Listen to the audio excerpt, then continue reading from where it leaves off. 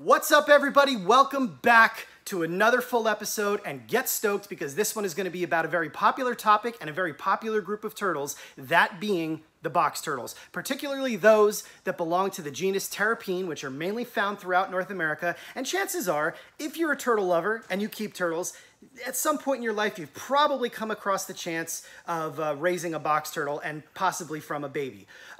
If you haven't, and this is your first time, I hope this really helps you. And if you are someone that has in the past and has used outdated information to do so, I hope this helps you from here on out. Now, speaking of outdated information, the internet is still littered with it. Inaccurate and outdated information continues to surface, and people continue to use it. But times have changed, and it's time that we all get on the ball and we figure out how to do this properly. Okay, it is our responsibility to do this nothing less than the best way that we possibly can. And if you cannot offer proper care to a box turtle or any species of turtle, just don't do it. These animals are designed to live an extremely long time, comparable to human ages and even longer. So let's get together on this. I'm going to show you what we do. It's not the only way that works, but it is another method for you to take home and chew on if you're considering raising one of these absolutely amazing and primitive turtles. Here we go.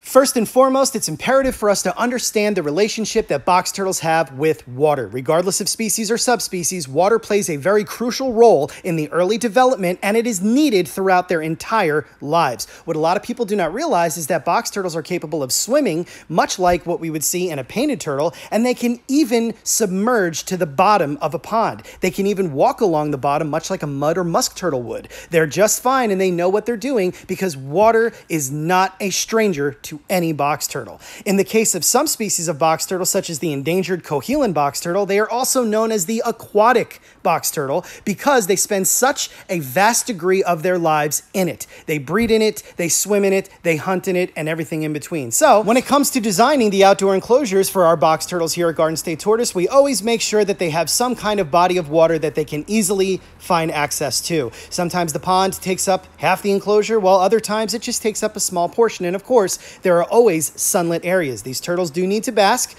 but some prefer more sun than others. So when you have a species that is more arid dwelling or is found typically in open prairies and areas like that, they are carefully placed in areas where they have more sun and less canopy, but they still always have some kind of pond in the enclosure. You want your animals to be successful early on, and the only way they can be successful at thriving is if you provide them what they need from the start. Even in the case of Asian species like the beautiful Chinese box turtle, they as well require water and should never be without it. And that's how they get these beautifully colored, filled out, and smooth shells. Deformities in box turtles are a real problem. Box turtles also subject themselves to moist areas by digging into the damp earth, and they will even create burrows, or they may cover themselves with the surrounding substrate to cool off on a hot day. A lot of box turtles prefer canopied areas like forests, but plenty of them do occur in open areas. And let's not forget rain. Rain is the main trigger in the activity of a box turtle during the warm months. It causes them to be on the move, explore, breed, hunt, and really get to different areas. And unfortunately, when this happens, this is most of the time when we see box turtles on the road, and they inevitably are killed by vehicles. If you see a box turtle crossing, send it in the way it's heading, but never take it home.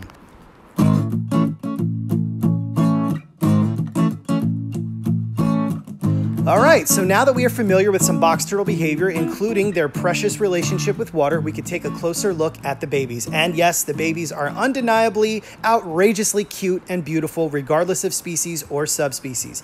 They are in fact small and fragile, but they are equipped to begin their lives all on their own. So all they really need from us is for us to provide what they absolutely need. It all starts with removing them from the incubator, and when they are ready and hatched, and by ready I mean they have absorbed their yolk sac, are fully formed, and are straightened out, we get them ready for rearing. So we inspect the clutch, make sure everybody looks good, And then they're going to need a quick bath because the incubation medium, which is vermiculite, needs to come off because it's really caked to them once they hatch. And then you could start to see their color, see if there's anything going on with them, like anomalies or deformities, and just give them a nice, good inspection and welcome them to the world. And then we place them in water to get anything that's stuck on them off. That's what we're doing with these cohelent box turtles. And in the case of these Gulf Coast box turtles, they're pretty cleaned off on a paper towel in a very small temporary container as we move them out to the building.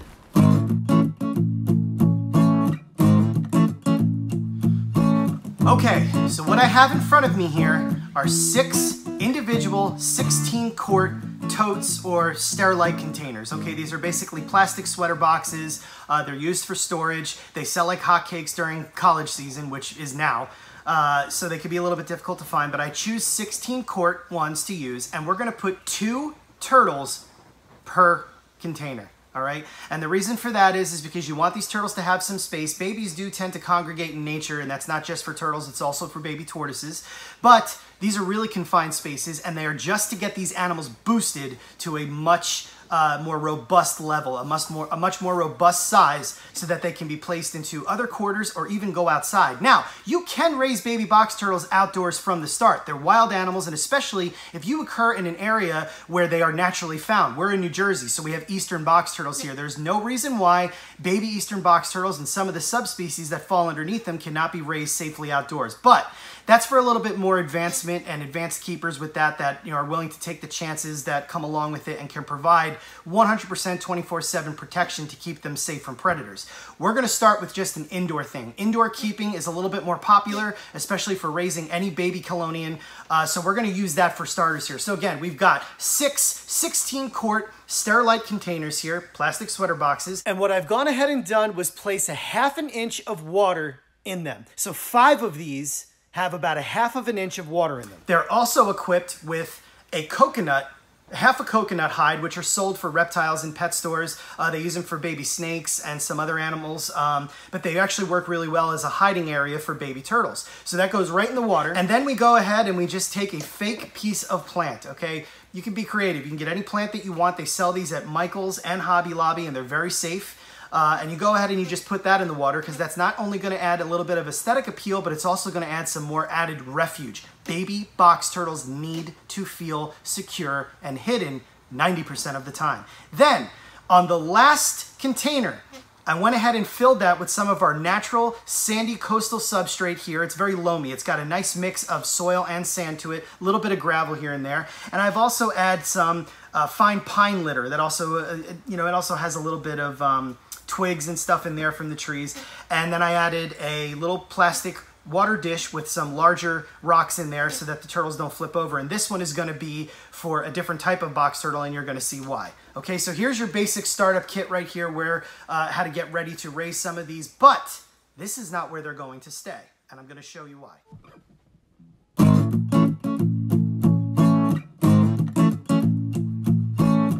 Since moisture and humidity are so crucial to baby box turtle development and growth, we're going to basically trap them in it by placing the Sterilite containers inside existing reptile enclosures. Now, these are custom-made reptile enclosures that we are building in our external building. Nothing is finished yet, not even the walls, so this is essentially all a prototype, but it gives you an idea. You can see that these are about 4 by 2 feet and 2 feet high, a glass front that slides. And when you take a look inside, you can see that it's basically all closed in except for a mesh at the top to allow in some lighting. The turtles are going to need a day and night cycle. You can see the walls, the top, the bottom, and the glass again. And you can use already made ones. You don't have to make them yourselves. There's a lot of different types on the market right now. So we've had a lot of box turtles hatching because it is the season, but we're just going to take a couple examples to show you guys how to set them up because we've got tons to set up ourselves. We're going to take 2 baby Florida box turtles, 2 Gulf Coast box turtles, 2 Eastern box turtles, 2 3-toed box turtles, 2 cohelent box turtles, and 1 ornate and 1 desert box turtle. And then we're going to go ahead and we're just going to place the 2 per container. Here go the Florida box turtles right into the water there. And we're going to do the same with these beautiful little dark Gulf Coast box turtles. Love these little panhandles, so black. These 2 beautiful Eastern box turtles going to go right in. And the same thing with these beautiful 3-toads right in the water. Now for the cohelins here, I added about 1 inch of water, so it's slightly deeper because they are fully aquatic. So there they go. And then we're going to take our one ornate and one desert and place them in the more terrestrial sterilite container because these guys come from more arid landscapes and I don't like to keep them in water at all times like the others. So the reason for why we're essentially forcing this humid environment on our baby box turtles is because that's exactly what they do to themselves in nature. Baby box turtles are instinctively programmed to stay hidden. So what they do is they find microclimates within leaf litter, pine needles, mud, the edges of ponds and other aquatic areas so that they can constantly be moist, okay? And that swells them up. It fills out their shells so that they don't have recessed scutes or sunken in eyes, because I cannot describe to you in any word or any sentence just how fast a baby box turtle can dehydrate. And once that happens, chances are you are not bringing that animal back and it's going to perish. Now this brings me to another point. Baby box turtles are staying hidden 90–95% of the time, maybe more when they're that small, because they can even find little invertebrates and other things to eat within the leaf litter and stuff that they're hiding in. So they're not being subjected to UVB. And I have found over several decades now that baby box turtles do not require UVB lighting, artificial UVB lighting inside to stay healthy, strong, and thrive.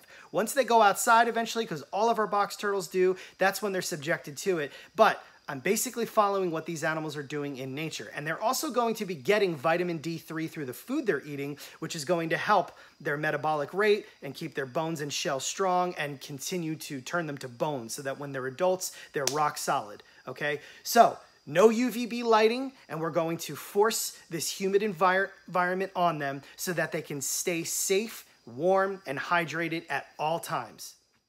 One by one, each container is carefully brought over to these custom reptile enclosures. And again, you can use ones that are made by companies online. You don't have to build them yourself. And they're placed inside. And we're going to go ahead and put them in a row. And I found that in a 4x2 foot enclosure, you can fit 4 of these 16-quart Sterilite containers. So here you can see we've got the 4 different containers in here. And the other containers will go into another enclosure. And they're looking good. We're going to close them up. We've got a heat light at the top on that mesh. Again, it's for heat, not for UVB. We're looking to keep these guys in the mid to low 80s during the day and the 70s down to the 60s at night. Box turtles are very capable of getting cooler than that at night, which is fine.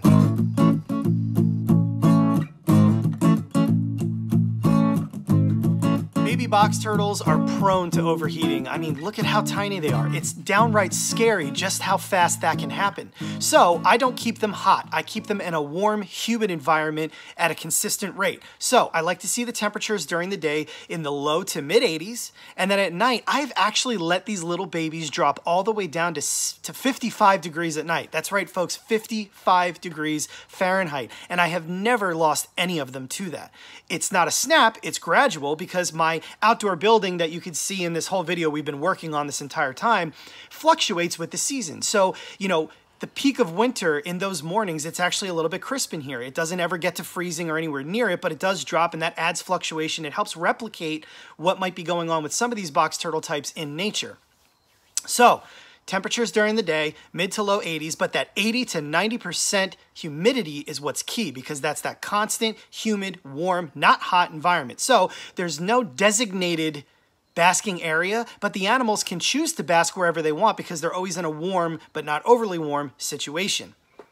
You can use different tools like thermometers and hydrometers to keep an eye on the humidity and the temperature, and I have found that the humidity dropping is way worse than the temperature dropping or rising. So you want to keep that humidity very high. I never like to see it drop below 80%, even though the 70s are not really dangerous. You don't want it to get to that level because it can only fall from there if you're not really paying attention. There are different reptile thermostats on the market, and this is one that I'm currently using right here for our snakes, but it does work well for turtles too if you're not able to really keep an eye on that temperature and humidity at all times. So there you have it, folks. You want a warm environment.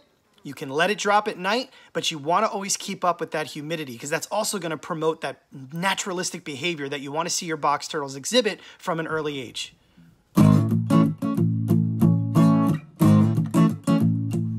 Just like the moisture situation, you're going to want to set your baby box turtles up for success with their diet very early on. And then when they turn into juveniles and even eventually adults, they will be accepting a wide variety, but they will also make your life easy in accepting commercial diets such as we see right here with this adult female eastern box turtle. This makes life very easy, but it starts with variety and early on. Invertebrates such as crickets and grasshoppers, and of course night crawlers and earthworms, are a big part of box turtle diets, and they should always be provided even early on. Might want to have to chop up the earthworms if you can't find small ones when the babies are little, and with crickets and grasshoppers you're going to need to remove the back legs. It may seem unfair, but the priority here, folks, is getting our baby box turtles to thrive and grow. You can also feed frozen thawed rodents, baby mice, adult skinned mice. There's a lot of benefit and calcium in these that can be offered.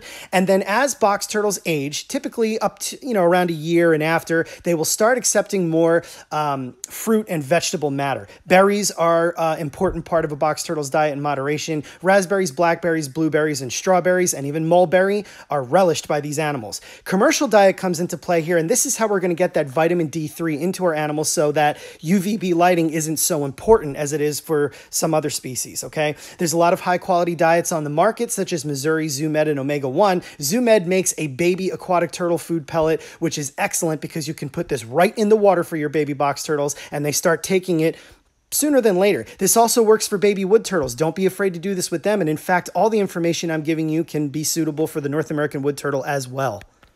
One way to get several beneficial food items into your baby box turtles all at once is by creating a mash for them. This is essentially pellet-based, but you can use cooked sweet potato and fruits like banana or peach, but of course, berries will work as well since they are a favored choice by many box turtles as it is. First, you'll want to take the dry pellets and soak them in water. In this case, I'm using both Missouri Aquatic Turtle Diet and Missouri Croc Diet. It takes a while for them to soften enough to become spongy, but once they are, you're going to want to mash them together as much as you can, and it will create a fine but gritty mix. Once the pellet mix is ready, add that to a portion of cooked sweet potato or something else, and then mash that together. As for measurements, I eyeball everything, folks, but I'm dealing with a lot of turtles, and if you make too much, this mash can be stored in the refrigerator for a few days so you can just use it again. Now I'm going to add some banana to this mix, which I will change up next week to something else. And I have found that using vitamin powders and calcium powders does nothing but force it on the animals. And when you're offering a well-varied diet, they're getting those things from all these different food sources. You can serve this on a little plate or even a piece of cardboard or right in the water. And even the wood turtles right here, you can see, will take it. And of course, they will learn to accept this well into adulthood and eat it voraciously, as you can see here with some of our adults.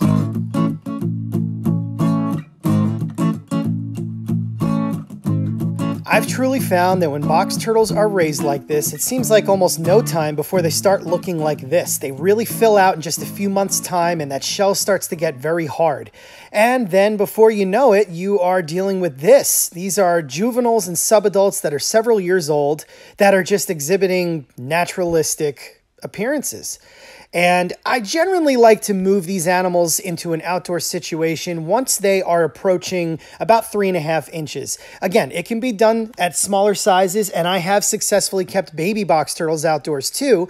But in reference to this video, generally between 3 and 4 inches is when you're going to want to introduce them to an outdoor setting. This is actually the very first Cohelan box turtle that I've ever hatched, and he's nearly an adult now at 6 years old, and just look at him. He's flawless. I'm very proud of this turtle.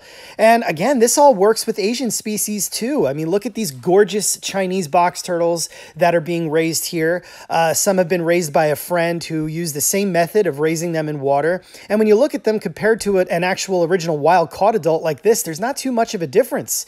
And again, other Asian species too, like this Barrett's box turtle, Cora barretti, raised in water and flawless, and this Cora galbinifrons, or Indo-Chinese flowerback box turtle, also with amazing smooth growth.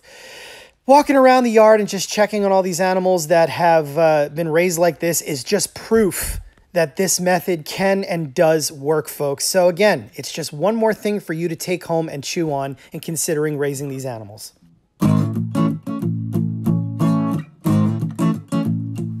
So in closing, I just want to touch a little bit on the enclosures behind me that we featured in this video because I'm sure there's going to be some questions. Speaking of questions, leave them in the comments of this video and I'm going to answer them for you. Our custom enclosures are made out of melamine, which is a manufactured wood. The outer surfaces of melamine have a laminate that can be used to match it to any style of kitchen or what have you, but in this case it helps somewhat protect the particles of wood, paper, and resin that melamine is made of from moisture. Still, we caulk all the seams to further protect the whole unit. You might be wondering, why not let the turtles use the whole enclosure instead of housing them in individual tubs?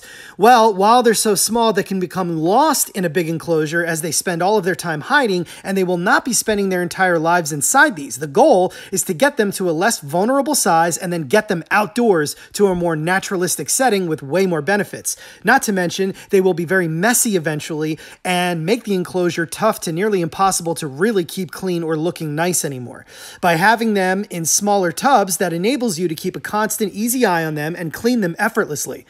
Just to note, we dump the water out of these tubs daily and refill so that the animals are always in a fresh situation. You don't have to mimic this style setup exactly, and for example, if you don't wish to use fake plants, you can just use sphagnum moss right in the water. The turtles will love it and utilize it, but it will have to be discarded and replaced often.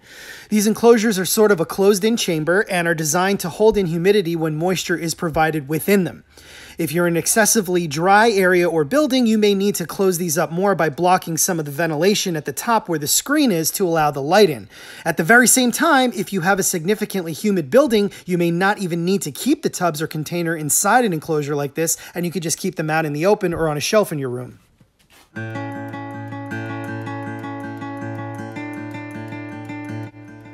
Box turtles are fascinating animals, and while they may not make the best option as a pet, they are captivating and deeply rooted in our childhoods as turtle lovers. For me, an eastern box turtle was the very first species of turtle I ever laid eyes on or touched. Like many others out there though, I too made some mistakes early on in learning the ropes of turtle husbandry, but looking forward, it's videos like this one that I hope will continue to shed as much light as possible on the subject and open doors to the future so that we can all become better listeners, better readers, and of course, better caretakers for these amazing reptiles.